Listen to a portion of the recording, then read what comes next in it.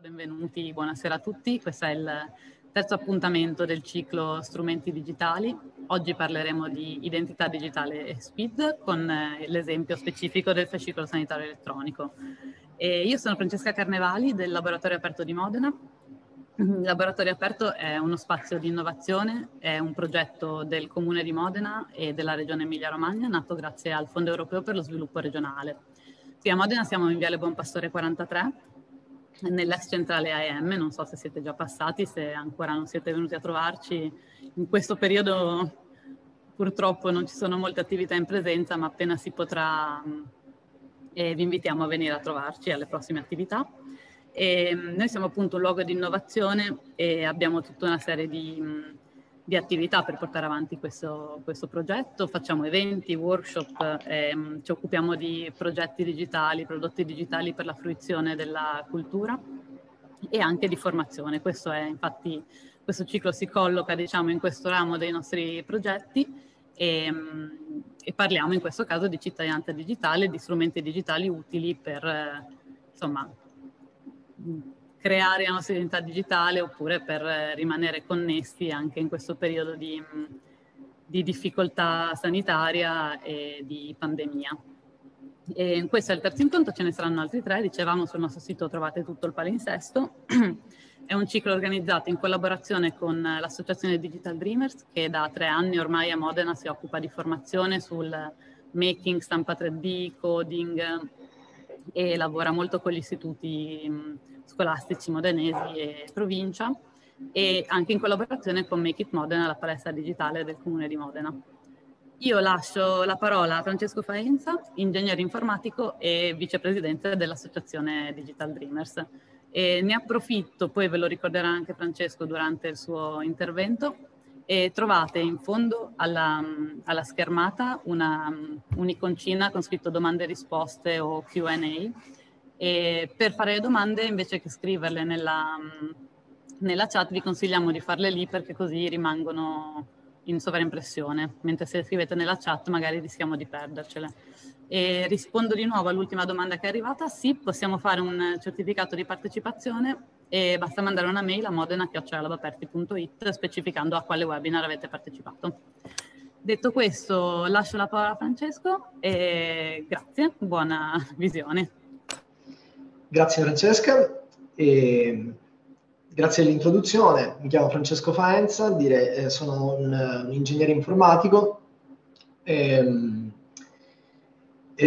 il vicepresidente dell'Associazione Digital Dreamers. L'Associazione Digital Dreamers ve l'ha già introdotta Francesca, vi ha detto anche che questo evento è anche in collaborazione con la palestra digitale di Modena, quindi direi che io posso partire direttamente con quello che è l'argomento della serata. Vedo che qualcuno ha dei problemi di audio e quindi, insomma, visto che siamo tanti, io cercherò di andare almeno sulla discussione. Poi, insomma, magari provare a utilizzare delle cuffie, degli auricolari può aiutare a risolvere il problema. Ora, ti interrompo un secondo prima che tu inizi. Per chi ha problemi di audio o qualsiasi altro problema, dovesse cadere la connessione, i video rimangono tutti sulla nostra pagina Facebook e poi li metteremo anche sul canale nostro di YouTube. Quindi se per caso oggi non dovesse riuscire a sentire, potete comunque recuperarli in seguito. Scusate. Perfetto. Ok, allora stasera parleremo di identità digitale e SPID. Io vi ho detto che sono un ingegnere e quindi noi ingegneri ci piace molto la teoria, tendenzialmente, e quindi quello che facciamo tendenzialmente è partire da quella per andare a spiegare quello che sono i concetti pratici. Quindi stasera ho deciso di organizzare la serata un po' così, quindi partiamo con l'identità digitale nel capire cos'è, poi andiamo sullo SPID per capire anche lui cos'è, come è fatto, e poi andiamo a capire come lo si può ottenere e come lo si utilizza, facendo l'esempio pratico del fascicolo elettronico. Poi, a seconda insomma del tempo rimasto, decidiamo se mostrare qualcos'altro o meno. Io vi anticipo già che lascerò le domande per il fondo, quindi per non perdere il filo del discorso cercherò di lasciare le domande per il fondo, ci sarà sufficiente tempo insomma per rispondere.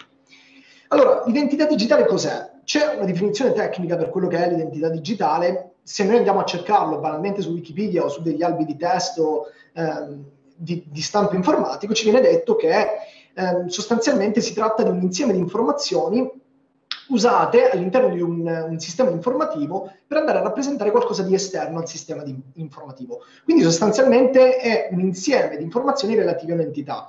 Questa entità andremo a vedere che può essere svariate cose. La definizione un po' più accademica dice che in realtà è tutto l'insieme dei dati digitali inseriti da un singolo utente, da una singola utenza all'interno di un'applicazione digitale. Quindi, per dirla in maniera schietta, sostanzialmente io ho un account, mi registro all'interno di una piattaforma, la mia identità è data da quell'account e tutto quello che io inserisco all'interno di quell'account. Ad esempio Facebook, la mia identità digitale su Facebook è data dal fatto che io mi connetto a Facebook, creo un account e inizio a generare contenuti.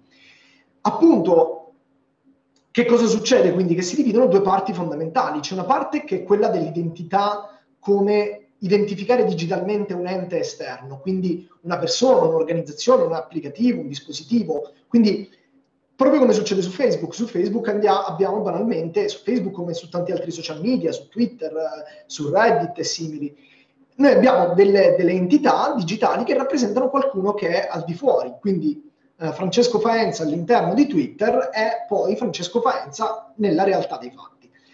Francesco Faenza nel momento in cui utilizza Twitter lascia anche una traccia digitale, che invece è una cosa un po' più complessa, perché è l'insieme di tutti i suoi attributi, le sue preferenze, i suoi tratti. Attributi, cioè tutto quello che fa materialmente all'interno di un'entità digitale. Quindi, per esempio, se io mi connettessi ad Amazon e nel momento in cui io faccio degli acquisti, lo storico dei miei acquisti diventa la mia traccia digitale. Su Twitter lo storico dei miei tweet diventa la mia parte della mia traccia digitale.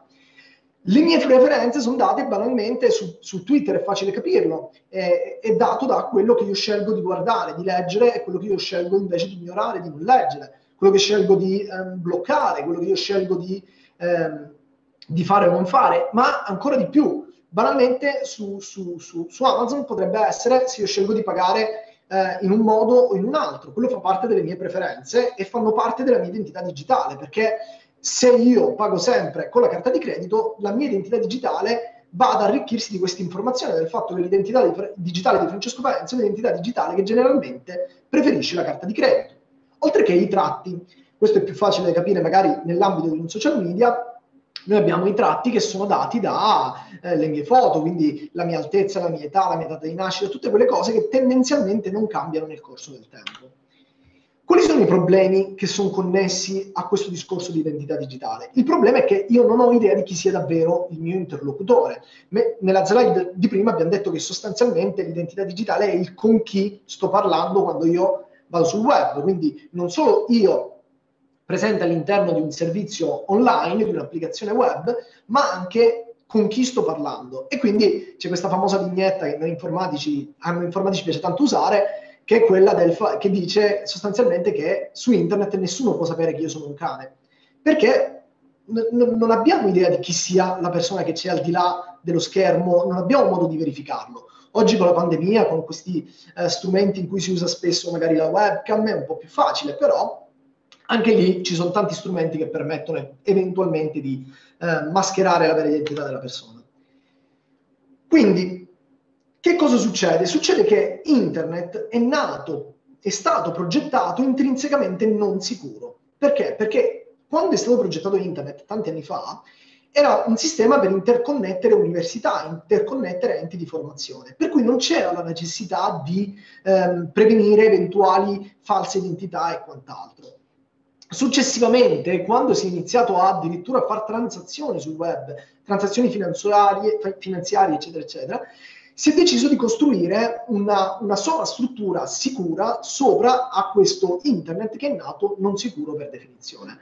E quindi è nato il concetto di web of trust. Cioè, come faccio su internet a fidarmi di qualcuno? Beh, sostanzialmente cerco di capire chi si fida di quel qualcuno, e se io mi fido del qualcuno, allora, sostanzialmente quello che faccio è dire, diciamo che io mi devo fidare, io ho appena aggiunto una persona su Facebook che si chiama Luigi. Ora, come faccio a capire se Luigi è davvero chi dice di essere? Magari vado a guardare tra i suoi amici, scopro che tra i suoi amici ci sono amici che sono già da me verificati, già da me reputati affidabili, per cui se loro tre mi garantiscono che lui è davvero Luigi, allora mi fido e dico lui è Luigi. Quindi sostanzialmente per far sì che si crei fiducia sul web, si crea una rete di fiducia, per cui se c'è una rete sufficientemente grande io mi posso fidare della persona con cui sto interagendo. Questo discorso di fiducia sul web in realtà va a toccare tanti ambiti, perché va a toccare il discorso dell'autenticazione, della riservatezza, dell'integrità dei dati, della prova della fonte, cioè come faccio a essere sicuro che quel dato l'ho preso davvero dal posto da cui volevo prenderlo. Cioè io volevo prendere magari la mia dichiarazione dei redditi, sono sicuro di averla presa dal posto giusto? Sono sicuro che chi mi ha dato quel dato era davvero l'Agenzia delle Entrate? Non ripudiabilità. Qualcuno mi ha mandato una mail e dice di essere Luigi. Sono sicuro che questa mail provenga davvero da Luigi? Sono sicuro che Luigi sia davvero il Luigi che io conosco? E così via. Quindi, che cosa succede? Che in questo modello di Web of Trust si è iniziato a creare un sistema per cui esistono delle entità chiamate autorità certificative, in inglese rende meglio, si chiamano Certification Authority.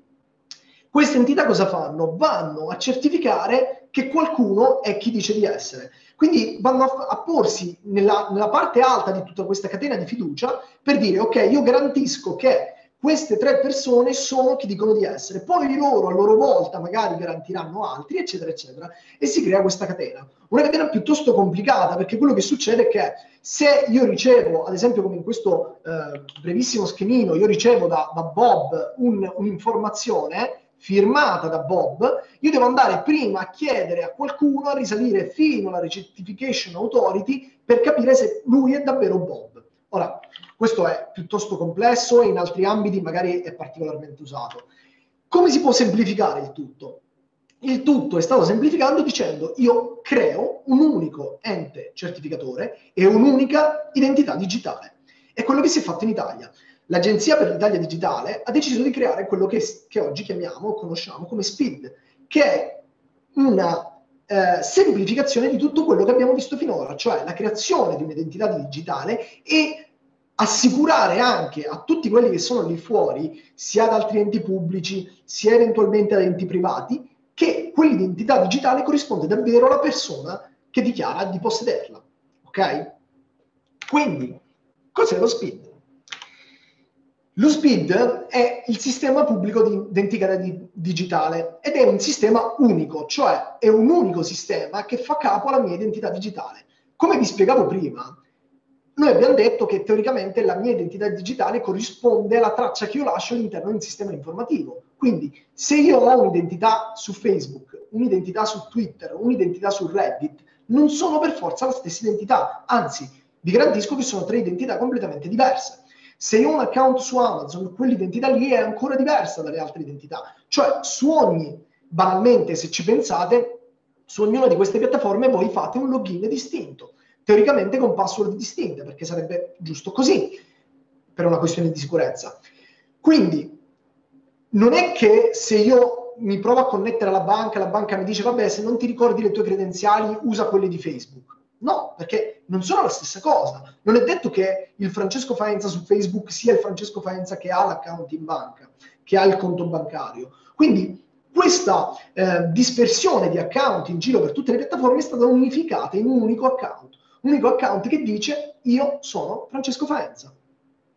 Cosa produce questo? Produce che io con questo unico account, con questa unica identità digitale, posso automaticamente entrare, o come piace dire a noi informatici, automagicamente, entrare all'interno di più piattaforme. Qualsiasi piattaforma si accredita presso l'Agid, sia pubblica che privata. Ok? Però i casi privati sono veramente pochi, però vedrete che continueranno a nascere. Io ci vedo molto nel futuro una possibilità da parte ad esempio delle banche, perché le banche avrebbero la possibilità effettivamente di interfacciarsi con un sistema del genere. Quindi i cittadini prendono la propria identità digitale e però questa identità digitale in realtà è un sistema abbastanza complesso, perché l'Agid identifica 3 elementi fondamentali all'interno del panorama dello SPID. Questi 3 elementi fondamentali sono l'identity provider, il service provider e l'attribute provider. Ci tengo a precisare che questi sono i termini che usa esattamente l'Agid all'interno del sito, e ci tengo a precisare che la documentazione dell'Agid è fatta molto bene. Se voi andate sul sito dell'Agid e cercate informazioni riguardo l'identità digitale, sono davvero riportate molto bene questo tipo di informazioni. Quindi quello che sto cercando di fare io è semplificarle ulteriormente. L'identity provider, ora qual è il punto? Che per prima cosa l'Agid si è resa conto di non poter essere l'unico ente a fornire queste identità digitali, perché altrimenti si avrebbe un collo di bottiglia. Se l'Agid fosse l'unico ente in grado di dare le identità digitali, si avrebbe una sorta di collo di bottiglia che è poi appunto l'Agid, e soprattutto si avrebbe un periodo in cui c'è questa richiesta enorme da parte di identità digitali per poi avere invece una decrescita, e quindi ci sarebbe anche una difficoltà di allocazione delle risorse. Quindi che cosa ha fatto? Ha detto: io autorizzo alcune entità certificate, autorizzate, accreditate a rilasciare delle identità digitali. Di sicuro avrete sentito parlare di Post-ID, di sicuro avrete sentito parlare, se viene in Emilia Romagna, di Lepida, e ce ne sono tanti altri, InfoCert, eccetera. Questi sono enti che sono in grado di rilasciare la vostra identità digitale, il vostro SPID. Okay? Quindi la prima cosa da fare è ottenere uno SPID, e quindi l'identity provider è colui che è in grado di rilasciarmelo, di attivarmelo in realtà, perché fondamentalmente tutti abbiamo già diritto, con i nostri dati da cittadino italiano, ad avere uno SPID. Okay? Alcuni di questi sono gratuiti, alcuni no, poi vedremo più avanti come si distingue tra gratuiti o no. Il service provider invece è qualcuno che fornisce un servizio, e in questo servizio noi possiamo accedere grazie al nostro SPID. Cioè, se ipoteticamente, nel caso assurdo, Twitter decidesse che si può accedere sulla sua piattaforma con la nostra identità digitale, noi potremmo fare il login su Twitter grazie allo SPID. In realtà, ovviamente, questo non avviene ancora, magari in un futuro succederà, però per il momento sono prevalentemente enti pubblici, ad esempio l'INPS, l'Agenzia delle Entrate, il Fascicolo Elettronico Sanitario, eccetera, eccetera, che forniscono la possibilità a tutti noi di accedere con quest'unica identità digitale, che è lo SPID. In più, esiste un'altra categoria di provider, di questi enti, che sono un po' particolari, perché sono gli attribute provider. Questi enti fondamentalmente arricchiscono la nostra identità digitale. Vi faccio un esempio banale. Io sono un ingegnere. L'albo degli ingegneri potrebbe arricchire la mia identità digitale, che è fornita magari di una serie di informazioni base, tra cui il mio nome, il mio cognome, eccetera, eccetera, con il mio titolo. Quindi aggiunge alla mia identità digitale, che esiste in quanto io l'ho già registrata, eccetera, aggiunge ulteriori attributi, ad esempio il titolo. Quindi questi sono degli attribute provider, ok? Quindi, qual è il principio essenziale dello SPID? Voi direte, vabbè, ma cosa cambia da fare un'autenticazione con lo SPID rispetto a fare un'autenticazione con i normali credenziali e password? Vi faccio un esempio banale. Facebook ha avuto discreti problemi riguardo al fatto che si connettevano alla piattaforma persone di qualsiasi età, e quindi a un certo punto hanno detto no, bisogna... in realtà non l'hanno detto loro, perché loro interessava il giusto, ma li hanno forzati, li hanno obbligati a mettere soltanto persone dai 14 anni in su. Come fanno a verificare quelli di Facebook che la persona abbia veramente 14 anni? Un modo potrebbe essere quello di chiedere il documento di identità. Ovvio però che in questo momento che cosa succede? Che se io mi trovo a dover dare il mio documento di identità, potrei dire non è che mi piaccia molto dare il mio documento di identità a Facebook. E allora che cosa potrebbe succedere nel caso ipotetico in cui io utilizzassi lo SPID invece? Lo SPID, nel momento in cui io faccio un'autenticazione all'interno di una piattaforma, fornisce a quella piattaforma specifica solo e unicamente le informazioni di cui ha bisogno strettamente, nulla di più di quello che gli serve strettamente. Quindi nel caso di Facebook, l'unica cosa che serve a Facebook è il mio nome e la mia età, basta, non fornisce null'altro di tutto il resto che riguarda la mia identità, ok? Quindi banalmente, se io faccio l'accesso al fascicolo sanitario, il fascicolo sanitario identifica una persona grazie al codice fiscale. Quindi mi basta, in realtà più l'Agenzia delle Entrate questo, mi basta il codice fiscale per identificare una persona qualsiasi all'interno dell'Agenzia delle Entrate. Per cui, quando io faccio il login con lo SPID fornisce all'Agenzia delle Entrate un solo dato, il mio codice fiscale, basta. Ok? Quindi questo sistema è rivolto sia al privato che al pubblico, l'ho già detto, utilizza un meccanismo chiamato SAML, ma questa è teoria, serve perché magari ci potrebbe essere qualcuno di curioso di come funziona nella base. è semplicemente un sistema che permette a tanti enti che fanno il login di radunarsi sotto un unico ente autenticatore, che appunto è lo SPID. Esistono diversi livelli di sicurezza. Questa è una parte importante che ci farà capire come scegliere il nostro SPID. Esistono 3 livelli di sicurezza. Il primo livello di sicurezza è un'autenticazione di tipo singolo fattore. Vuol dire che io faccio l'autenticazione del mio SPID utilizzando soltanto username e password, basta, null'altro. Questo tipo di autenticazione, ovviamente, perché richiede soltanto questi 2 dati? Perché in realtà il primo livello è relativo soltanto a servizi che, nel caso in cui ci fosse un utilizzo indebito della mia identità, vanno a creare un danno basso. Il livello 2 si aggiunge allo username e password anche un OPT, cioè un one time password. L'avrete usato di sicuro perché per esempio nelle banche avrete visto che per fare il login si utilizzano questi token, questi robini che ci danno un codice da poter utilizzare una volta sola per fare l'accesso. Il terzo livello è un ulteriore livello, utilizza addirittura dei metodi ancora più sicuri grazie a delle chiavi di sicurezza, quindi a delle schede elettroniche, tipo queste, tipo quella della firma digitale, eccetera, e qui si sale ulteriormente, quindi quando è che c'è bisogno del terzo livello? Quando il servizio che sto andando a utilizzare, nel caso in cui venisse, tra virgolette, effettuato un furto della mia identità, quindi qualcuno tentasse di rubare la mia identità, potrebbe creare un danno serio o grave. Quindi in questo caso c'è bisogno del terzo livello di autenticazione. Quali sono i vantaggi dal punto di vista di chi accetta lo SPID? Che oltre al fatto che hanno un sistema unico di autenticazione, non è un vantaggio solo per noi, è un vantaggio anche per chi fornisce il servizio, perché possono gestire un problema in meno, cioè il fatto di gestire le credenziali di un utente, che non è banale. Io mi ricordo quando prima di utilizzare lo SPID facevo l'accesso l'INPS, all'Agenzia delle Entrate aveva l'username, la password e un codice che veniva fornito metà in agenzia, metà spedito per posta, insomma tutto un sistema complesso per garantire che sia di sicuro io la persona che fa accesso. Quindi anche se mi rubano la password c'è un ulteriore sistema che è questa terza password, questo PIN ulteriore. Con lo SPID io ho un accesso di secondo livello e posso entrare all'interno dell'Agenzia delle Entrate. Ho la certezza che la persona che sta entrando è chi dice di essere, quindi nel momento in cui l'Agenzia delle Entrate riceve un login da Francesco Faenza è sicura che io sia Francesco Faenza. Ho degli attributi qualificati, quindi non mi posso neanche sbagliare nell'inserimento degli attributi, perché una volta che questi attributi sono stati inseriti all'interno della mia identità digitale vengono automaticamente passati all'ente, quindi se l'ente ha bisogno del mio codice fiscale lo prende da sé, non ha bisogno che io lo inserisca e che quindi magari sbagli qualcosa nell'inserimento simili.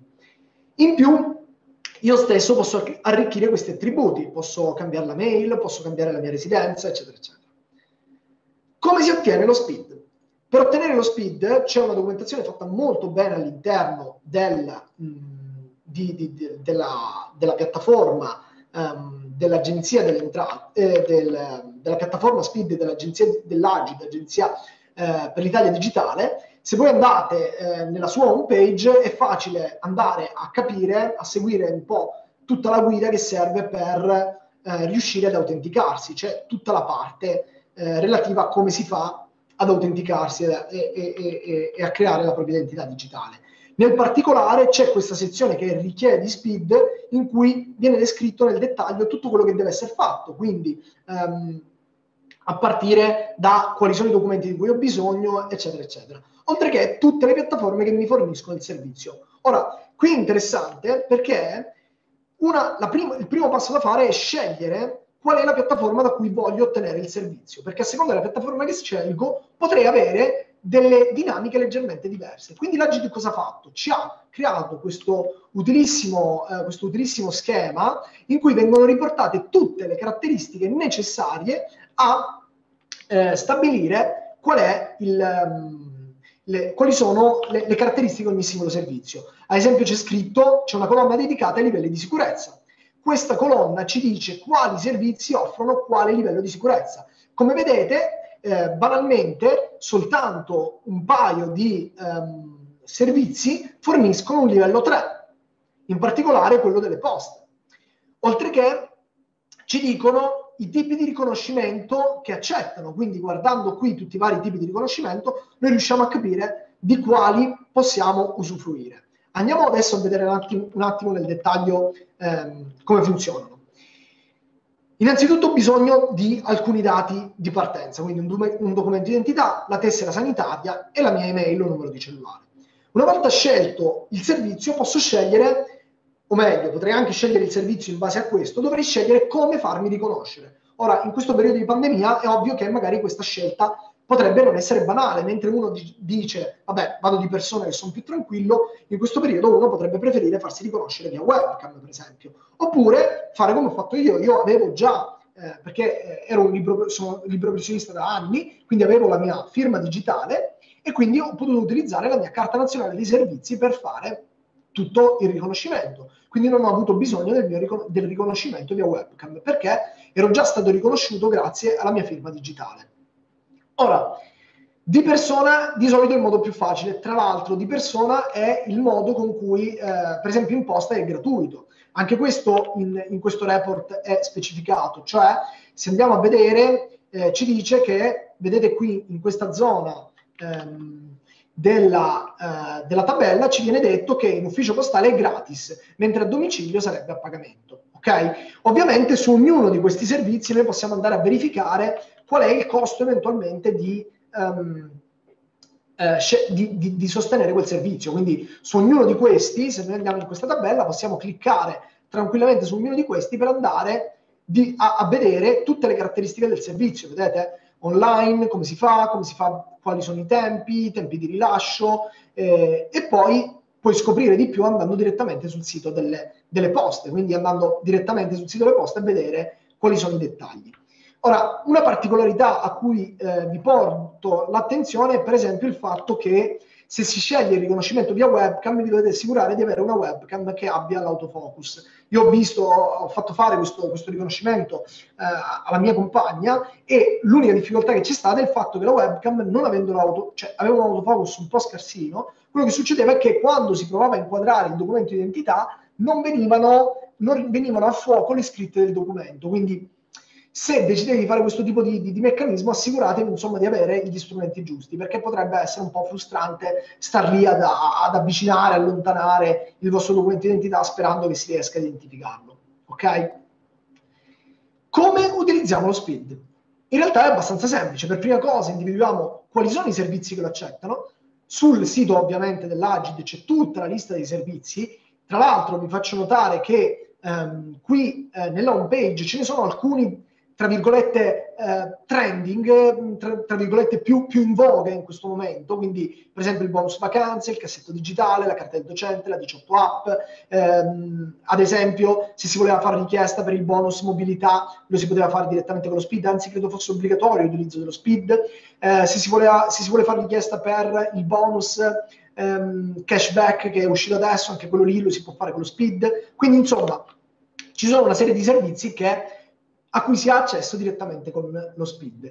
Tra l'altro c'è anche un elenco di ulteriori servizi privati che ad esempio hanno iniziato a implementare queste autenticazioni via SPID. Anche servizi pubblici, vi faccio presente che ad esempio alcuni comuni del Trentino iniziano a utilizzare l'autenticazione con lo SPID per partecipare alle assemblee. Come funziona nel caso particolare? Semplicemente io scelgo il servizio, di solito in questo servizio da qualche parte individuo un'icona tipo quella che vedete qui che riporta accedi con SPID o semplicemente SPID, ci clicco sopra, vado a selezionare il servizio di cui ho bisogno e quando ho selezionato ovviamente il servizio corrisponde al servizio che ho scelto io nel momento in cui ho fatto lo SPID, quindi se ho scelto InfoCert sceglierò InfoCert, se ho scelto Poste sceglierò Poste, eccetera, eccetera. Vado a inserire le mie credenziali. Se il tipo di autenticazione richiesta è di tipo 2 o più, mi verrà richiesto il mio OPT o eventualmente qualcosa in più. Quindi inserisco eventualmente il mio OPT e ho accesso al servizio.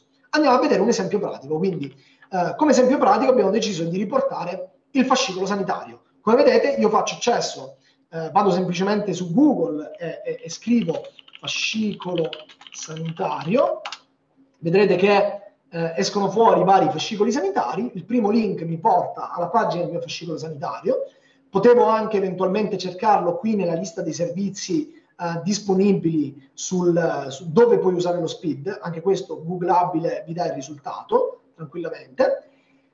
Cosa faccio? Clicco su accedi con SPID, entra con SPID, scelgo InfoCert perché nel mio caso particolare ho scelto InfoCert come autenticazione, inserisco le mie credenziali e faccio entra con SPID.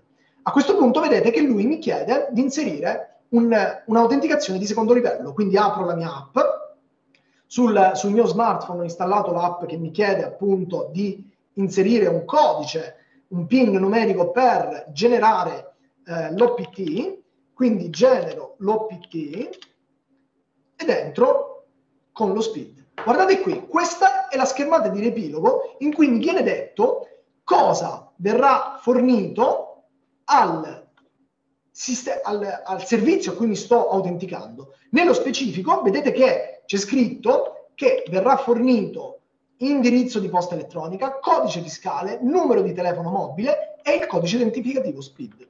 Ok? Faccio continua, quindi accetto di fornire questi dati al fascicolo elettronico online.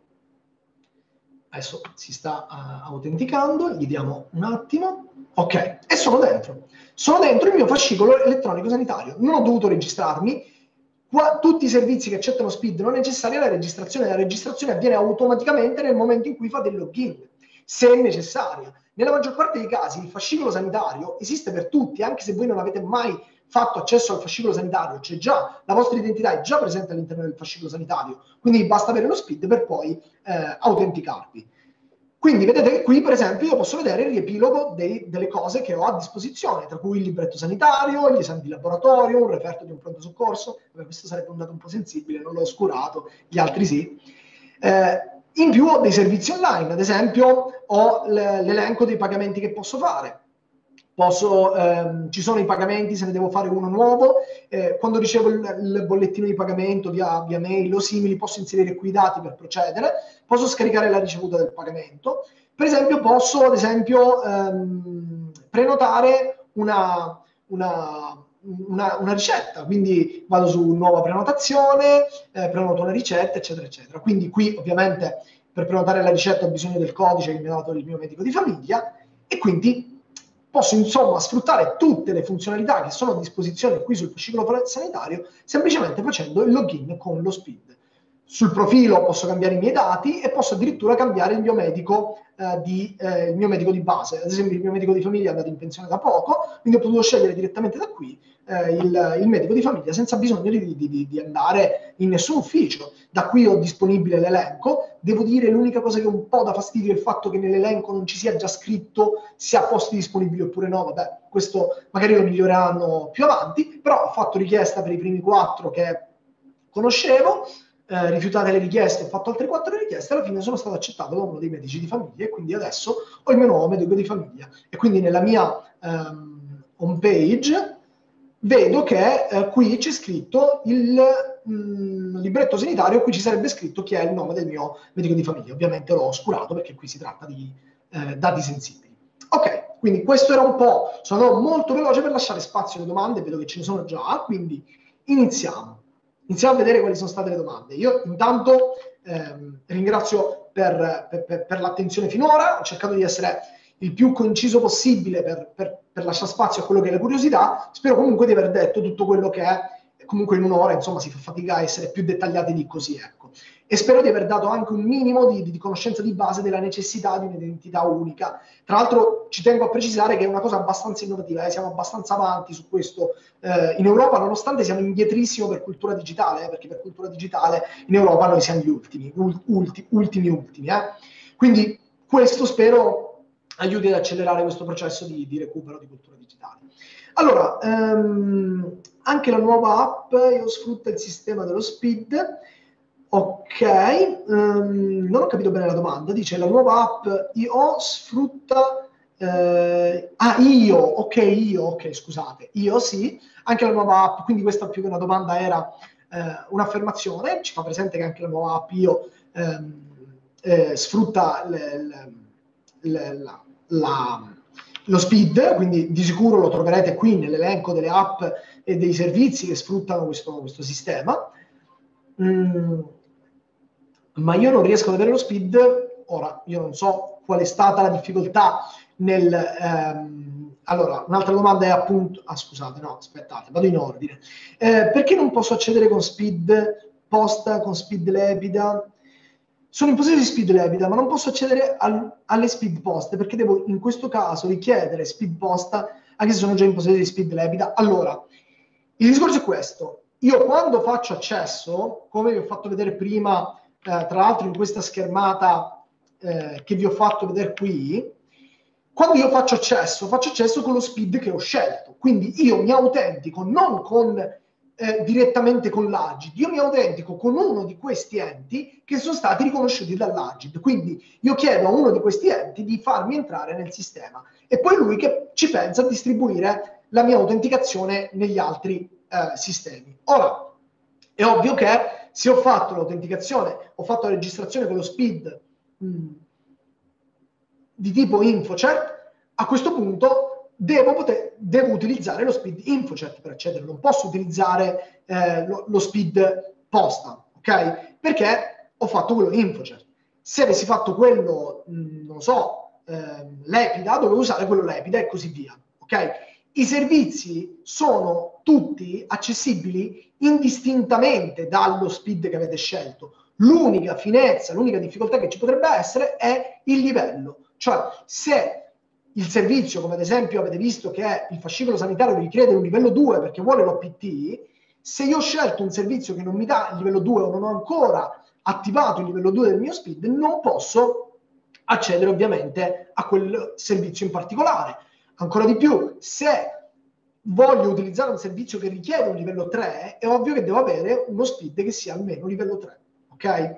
Quindi qui spero che presto tutti si uniformeranno a livello 3. Per il momento, come riportato nella tabella che vi mostravo prima, alcuni ce l'hanno, alcuni no, quindi se ho bisogno di un livello 3 dovrò utilizzare uno SPID livello 3. Allora, questo lo segniamo come fatto. Sono in possesso di SPID lepida, ma devo fare lo stesso l'identificazione per avere SPID posta, perché mi devo recare in persona in posta se sono già in possesso di SPID lepida. Allora, se sei in possesso di SPID lepida, questa mi sembra più o meno la domanda di prima, quindi rispondo molto velocemente, non ha senso richiedere anche lo SPID posta, a meno che uno non ha fatto lo SPID lepida, che però è a livello, vediamo un attimo, arrivo al livello 2 e quindi ho bisogno di un livello 3 e quindi vado a richiedere lo SPID posta.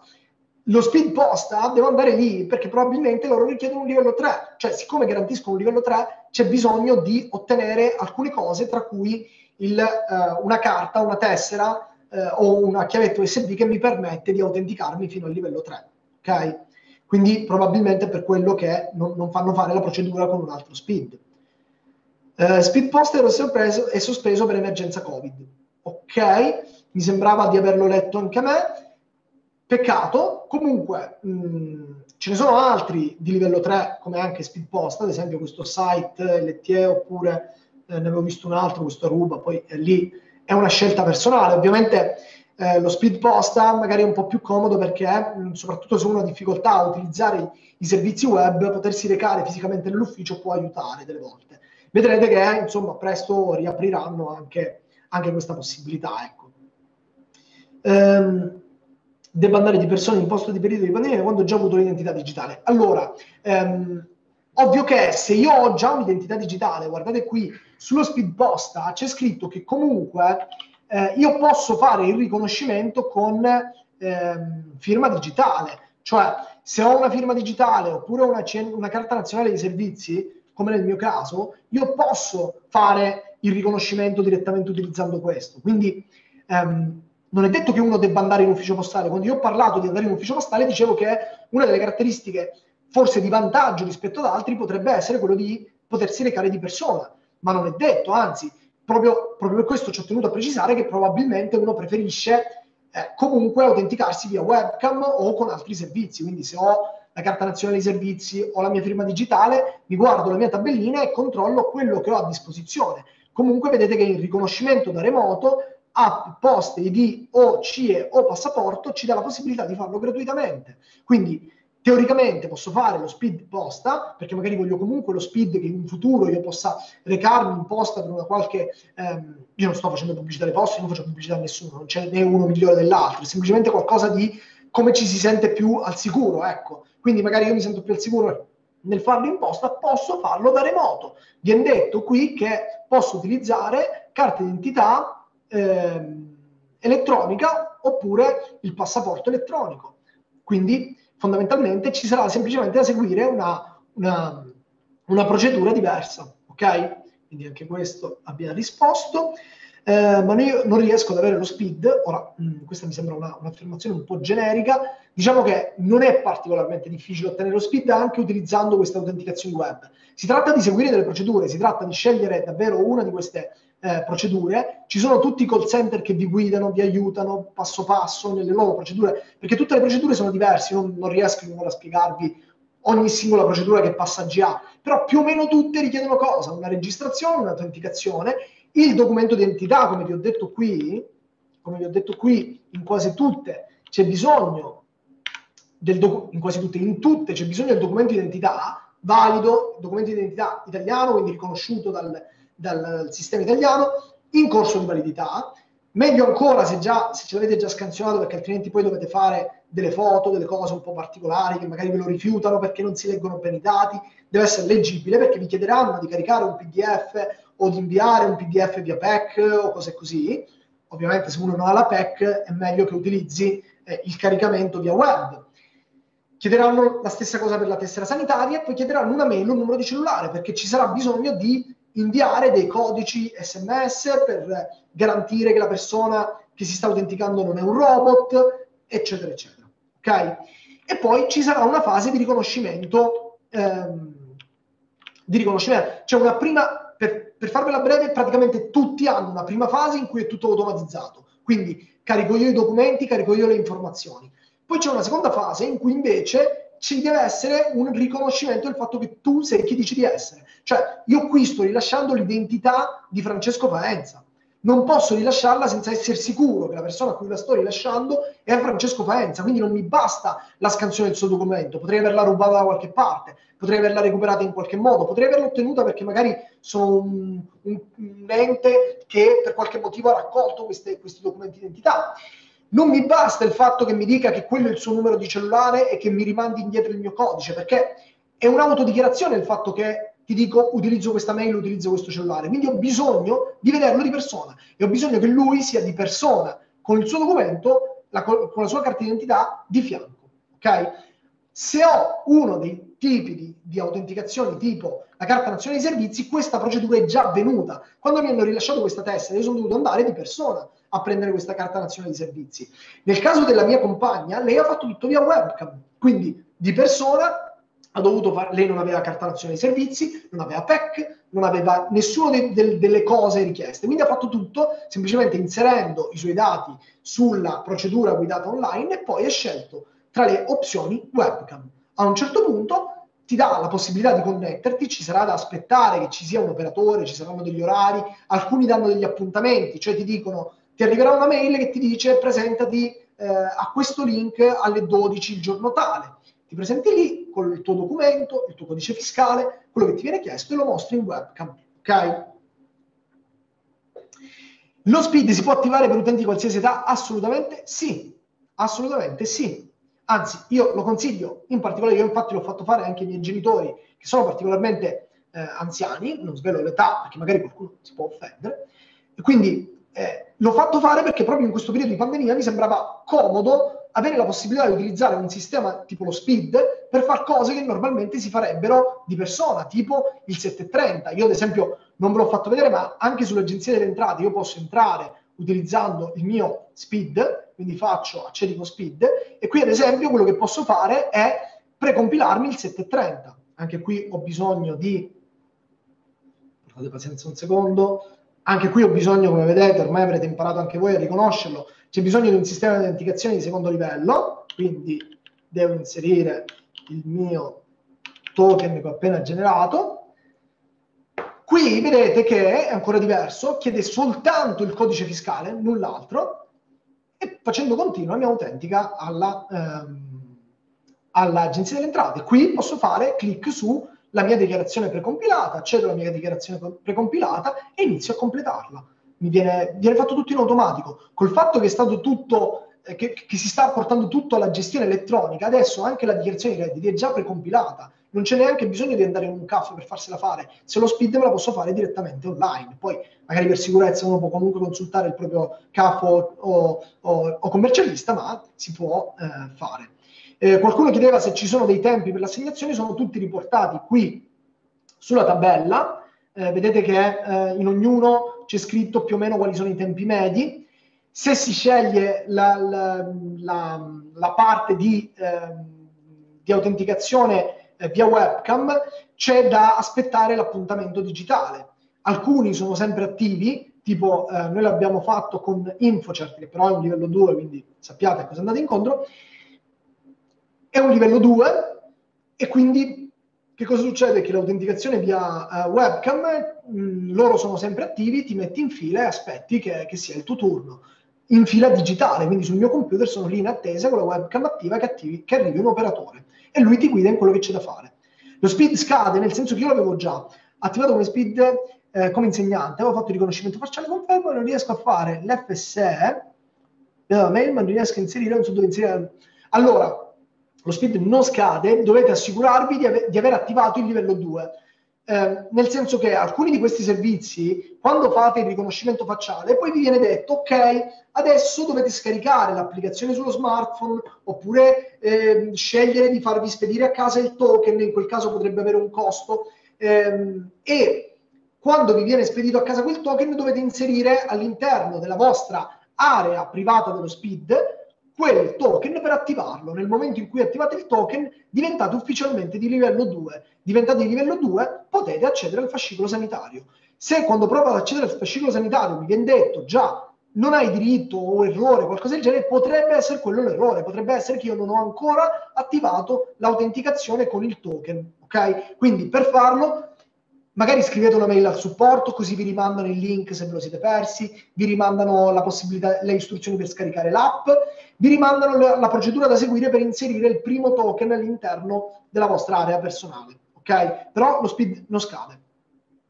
L'ACE è uno SPID, la carta d'identità elettronica dovrebbe essere una sorta di SPID, cioè questo è stato un po' un pasticcio, c'è stato un momento di indecisione per cui non si era ancora chiamato SPID, non si era ancora deciso che si sarebbe fatto lo SPID e quindi c'erano tanti documenti che potevano essere paragonabili allo SPID, quindi la carta nazionale dei servizi, la CE, il passaporto elettronico, eccetera, poi alla fine hanno detto no vabbè, bisogna riunire tutto sotto un unico elemento che è lo SPID, quindi se ho la CE mi conviene comunque fare lo SPID, se non voglio spendere dei soldi mi cercherò magari quello tra questi servizi che me lo offre gratuitamente grazie alla CE, ok?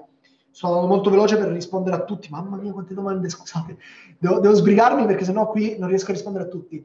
Le varie lezioni possiamo quindi ritrovarle su YouTube, la risposta è sì, le varie lezioni possiamo ritrovarle su YouTube.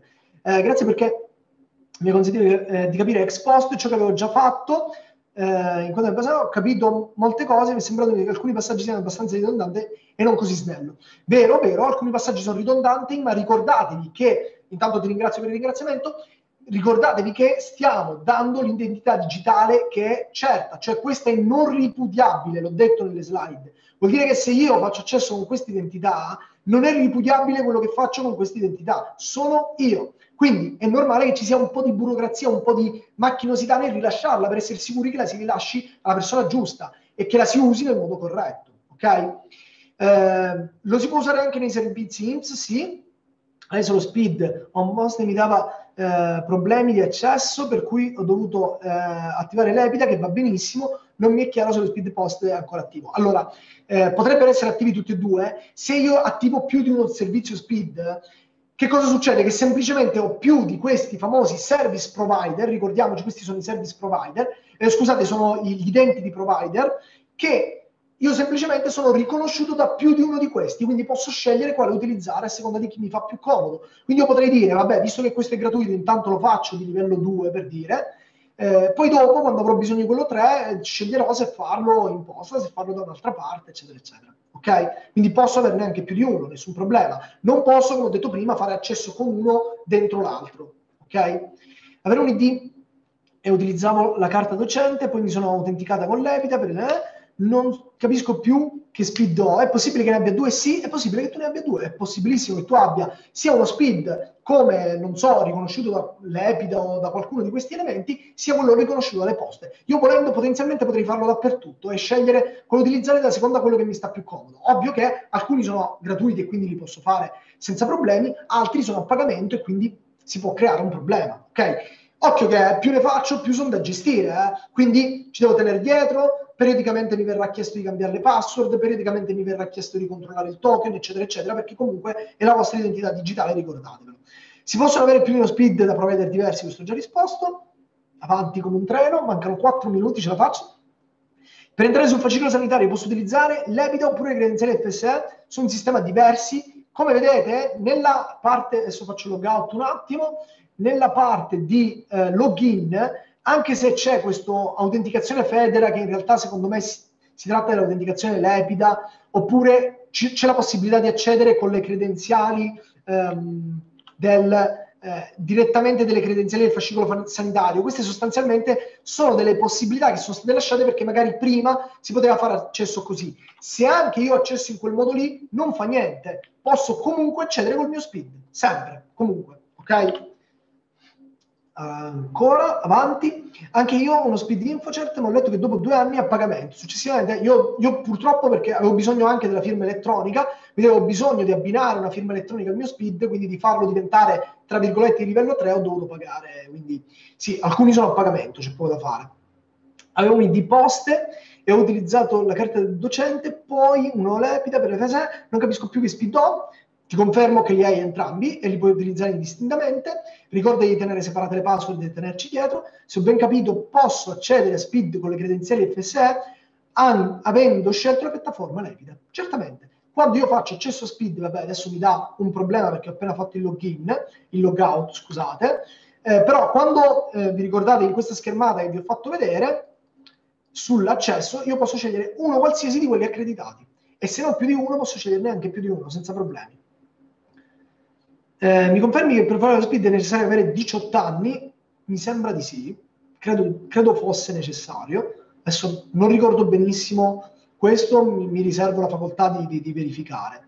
Se ho già provato tempo fa a collegarmi allo SPID ma non riesco a entrare, posso resettare il tutto e avere ex novo? Sì. Poi se ho avuto dei problemi di autenticazione e non riesco più a entrare, scrivo al supporto, mi resettano tutto, mi aiutano insomma a rientrare, quindi a riattivare magari mi ha rubato il cellulare, quindi non ho più il mio OPT, quindi scrivo subito al servizio di assistenza e loro mi resettano il servizio. Io non capisco se stanno continuando a aumentare o cosa. Anche per bambini piccoli non sono particolarmente sicuro, ma questo lo possiamo verificare subito con una breve ricerca su Google, visto che è una domanda ricorrente. SPID età minima. Vediamo un po', questo mi è sfuggito, 18 anni. 18 anni è l'età minima per lo SPID.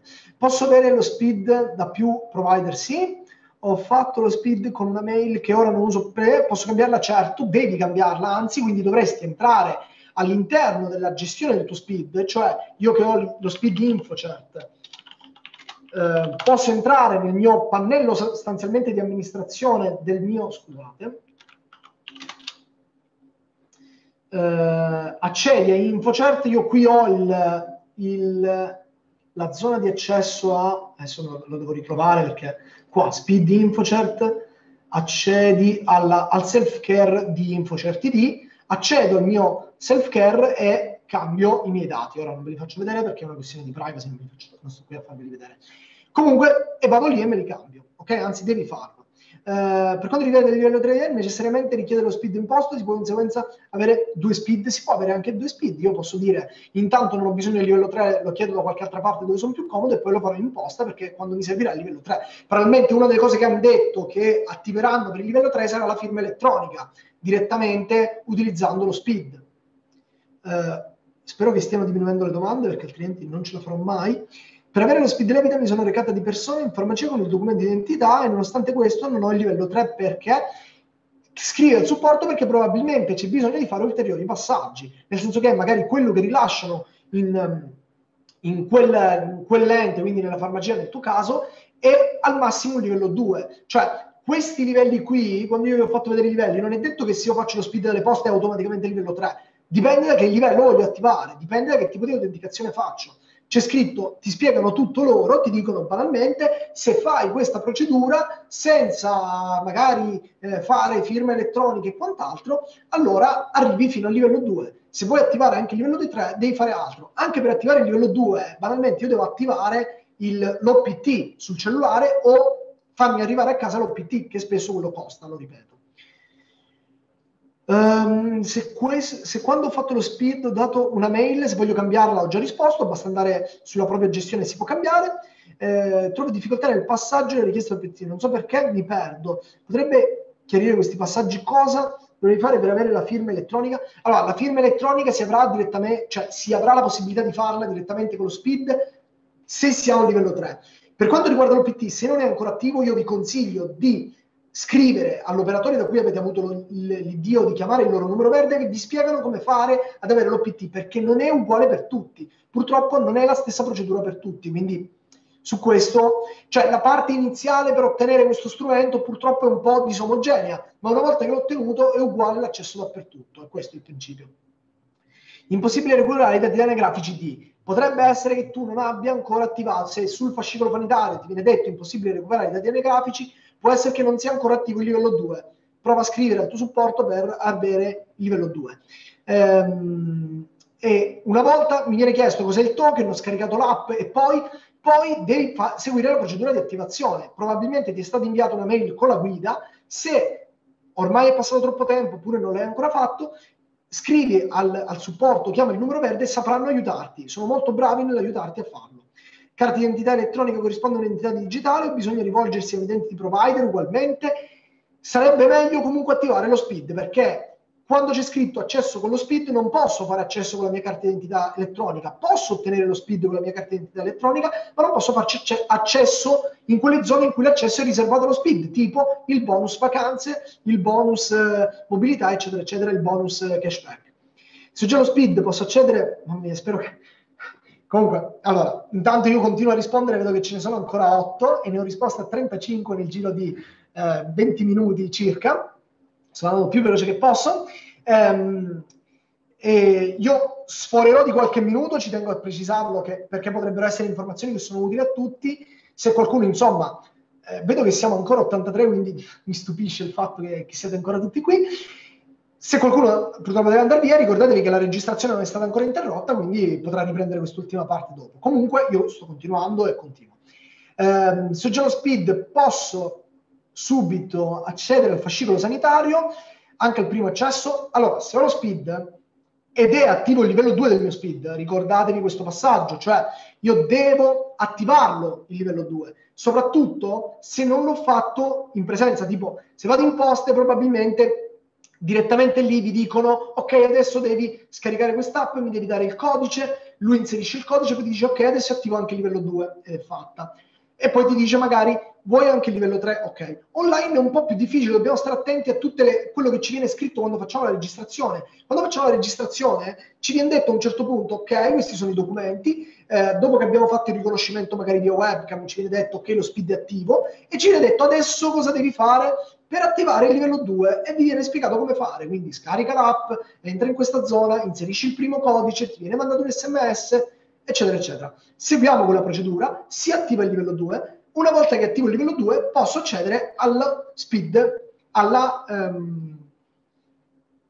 fascicolo elettronico. Io se qui cerco, vediamo un po', cercando il fascicolo elettronico, vediamo se è questo, non era questo, fascicolo previdenziale del cittadino, ok? Questi link dovrebbero ripararli un po', comunque sappiate che ci sono. Credo che venga detto da qualche parte che livello di SPID serve per accedere a ogni servizio. In generale, sapete che quando si tratta di una piattaforma che può incidere, vi ricordate qual era la logica? La logica era, ve l'avevo spiegata qui, che qual è la logica che distingue i vari livelli? Se il caso di un utilizzo indebito della mia identità digitale può provocare un danno consistente, allora quello che succede è che è necessario un livello 2. Se il danno può essere serio o grave, allora il livello è 3. Banalmente, se io devo firmare un atto da un notario, posso firmarlo con la firma elettronica, la firma digitale, quindi ho bisogno di un livello 3, perché un atto potrebbe creare un danno serio o grave alla mia persona. Ok? Se devo partecipare al consiglio comunale come spettatore, probabilmente mi chiederanno soltanto il livello più basso. Ok? Al primo accesso, quindi qui ho risposto. Ovviamente una volta attivato il livello 2, primo accesso siete già dentro. No, si può fare anche prima, purtroppo non so questa risposta a cosa risponde. Se fai il CE anche per un minorenne, per un minore, ti arrivano le credenziali SPID direttamente all'anagrafe. Perfetto, quindi probabilmente va aggiornato qui online quella risposta nelle frequently asked question in cui veniva detto minore di 18 anni. Probabilmente tutti i minori che hanno carta d'identità elettronica possono anche ottenere lo SPID, e avrebbe senso, avrebbe molto senso, perché alcuni dei servizi tipo il fascicolo sanitario ha senso che ci sia la possibilità anche per i minori di accedere, magari supervisionati, ecco. Con lo SPID quindi posso chiedere la mia posizione contributiva INPS all'agenzia? Certo, sì, vi ho fatto vedere prima che voi potete entrare all'interno dell'agenzia delle entrate, e qui vabbè sto ottenendo la mia il mio 730 precompilato. In realtà io sono un libero professionista, quindi non ho il 730, ho l'unico, quindi qui stavo soltanto facendovi vedere un esempio. Però per esempio posso accedere alla mia zona di fatturazione elettronica, in cui vedo tutte le fatture elettroniche ricevute, in cui posso inviare delle fatture elettroniche, eccetera. E sappiate che questo sistema è fatto discretamente bene, perché io una volta ho scaricato la mia dichiarazione unica precompilata e c'erano già, per esempio, era già stato scaricato, io avevo un cane che purtroppo era malato e quindi avevo delle spese veterinarie piuttosto alte, erano già state scaricate delle spese veterinarie che io non avevo idea si potessero scaricare, quindi insomma fa lui in automatico alcune cose. Questo abbiamo risposto. Grazie mille, argomentazione molto utile, non banali, ti ringrazio, purtroppo spero di non aver fatto troppa confusione. Buona serata anche a voi. Per ottenere la firma elettronica, ora dove si va? Allora, per ottenere la firma elettronica non è detto che bisogna andare per forza fisicamente da qualche parte. Alcuni enti tipo InfoCert o altri rilasciano firma elettronica anche, ad esempio la mia è InfoCert, ma sono andato all'Agenzia delle Entrate, ma questo anni fa, non di recente. Quindi si può probabilmente ancora andare all'Agenzia delle Entrate su appuntamento, su prenotazione e quant'altro. Se proprio bisogna prendere un appuntamento, una prenotazione, tanto vale andare da uno di quei servizi tipo le poste che vi dà tutto, vi dà SPID più firma digitale, firma elettronica. Ci sono alcuni che riescono a fare tutto online, ovviamente ci sarà bisogno di fare tutta una procedura un po' particolare per riuscire a ottenerla, ok? Grazie a voi. Serve il livello 3 per agenzia delle entrate e registrazione contratti di locazione? Oddio, questa domanda è particolarmente insidiosa. Per entrare nell'agenzia delle entrate no, non serve il livello 3, basta il livello 2. La mia è un livello 2 e riesco a entrare. Per registrare contratti di locazione ipotizzo che se è una cosa che mi permette di fare, qui sto facendo un'ipotesi quindi prendetela con le pinze, se è una cosa che mi permette di fare l'agenzia delle entrate, mi viene da dire che nel momento in cui mi fa autenticare con un livello 2 vuol dire che tutte le operazioni che io posso fare qui possono essere fatte con un livello 2. Quindi mi viene da dire di sì, probabilmente ho bisogno di no, probabilmente mi basta un livello 2. Però insomma va verificato, ecco. Sono riuscito a rispondere a 45 domande, adesso insomma qui ne scrivo fuori un'altra. Come faccio a sapere qual è il mio livello di SPID? Questa è una questione difficile. Diciamo che se hai un livello 2 lo sai di sicuro perché hai un OPT, quindi hai o l'applicazione sul cellulare che ti genera i token oppure hai il robino tipo quello delle banche che ti genera i numeri. Se hai un livello 3 sei ancora più sicuro di quello che hai perché hai di sicuro anche quasi sicuramente anche una tessera elettronica, una chiavetta USB che ti permette di fare la firma digitale. Quindi insomma tendenzialmente me ne accorgo a seconda del pacchetto di strumenti che ho a disposizione. Comunque sì, siccome è ancora giovane questo sistema, nel senso che il Covid l'ha anche rallentato perché l'anno scorso è stato fatto il lancio finale, nonostante si stesse già da un po', quindi probabilmente è stato anche un po' rallentato, probabilmente sarà sempre più facile recuperare le mie informazioni, tipo banalmente un bel livello 2, appena entro, vedere un bel livello 2 da qualche parte è molto utile. Allora, prima di leggere magari anche un po' la chat farò fatica perché vedo che c'è tanto, sperando che la maggior parte delle cose che sono scritte in chat siano state in realtà riportate nel question and answer. Io vi ringrazio davvero, vi ricordo, questo è un compito che mi ha dato Francesca, vi ricordo che giovedì c'è l'incontro su Google Meet, stessa ora, giovedì 10, e intanto vi saluto, vi ringrazio, poi prima di stoppare insomma la registrazione e di stoppare la mia presentazione, guardo magari in chat che tutto funzioni. Ok? Allora, vediamo un po'. Intanto che guardi in chat ne approfitto anch'io per ringraziare tutti, salutare tutti e appunto vi ricordo a tutti quanti che le registrazioni rimarranno al momento su Facebook, sulla pagina Laboratorio Aperto Modena nella sezione video ovviamente, verranno caricati nelle prossime ore, nei prossimi giorni anche sul canale YouTube Laboratorio Aperti. Per avere attestati di partecipazione o simili, inviateci una mail a modena@labaperti.it e risponderemo appena possibile a tutti quanti. Grazie mille, vi ricordo anch'io appunto il prossimo appuntamento, giovedì 10, sempre alle 5:30, parleremo di Google Meet con Francesca sempre. Grazie mille. Francesca. Io ho guardato la chat, mi sembra che non ci sia niente di nuovo, quindi vi ringrazio, grazie mille e vi auguro buona serata e buon proseguimento. Perfetto, grazie, arrivederci, buona serata.